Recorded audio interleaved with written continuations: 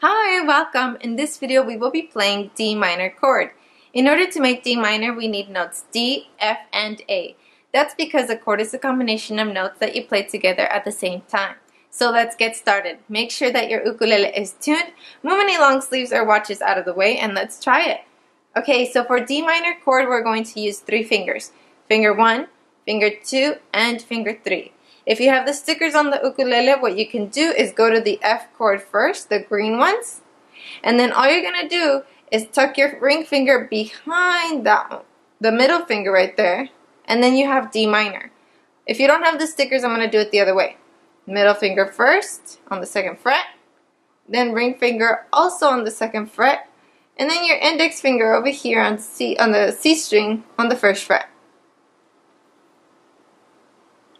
Alright, now I'm going to check that all of the strings are ringing.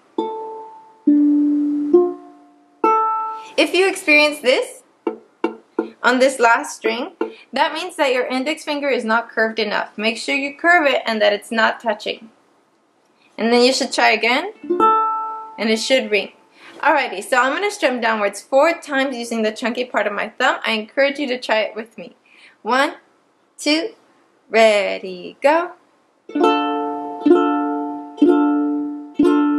1, 2, again, go. 1 last time, go. Practice D minor over and over again until you have mastered it. Then come back to my channel where I'll have a new chord in the series waiting for you. Thank you so much for watching, and I will see you in the next one. Sayonara!